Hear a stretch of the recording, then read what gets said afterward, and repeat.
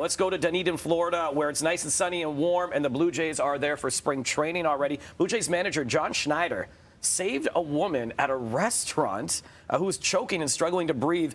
She had a piece of shrimp stuck in her throat. This is a restaurant in Dunedin.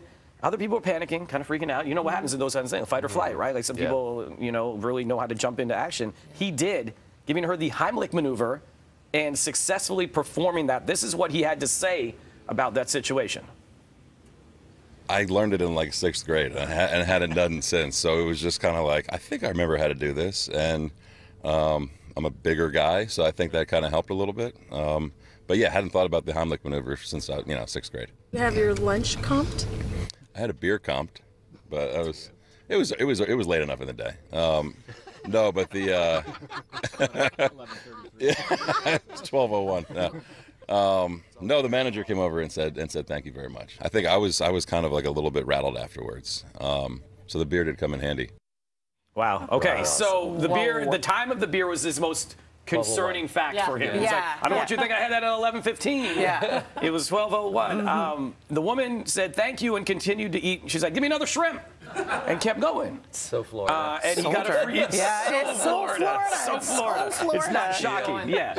And she just said thank you, and that was it. So someone gave him a free beer after all that.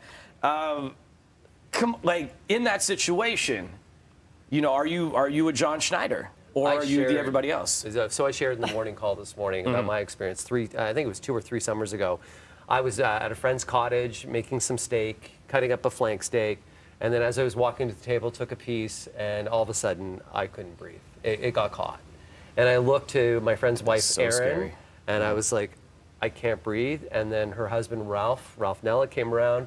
And at first he was gentle with the Heimlich, but then as I started to lose, I was actually going to pass out at that time, he became very aggressive, and it came out. It was right in front of my kids, in front of his kids. I really encourage everybody right now, just based on the story, to go on to YouTube this morning and just try to watch that again, because you got to lift up on it, and you don't need to be gentle. My ribs hurt after, but I could still breathe and live.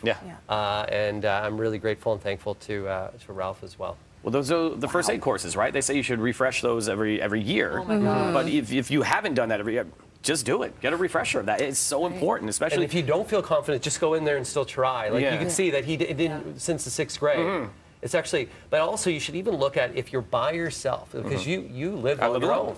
Right? So let's say that happens on your own.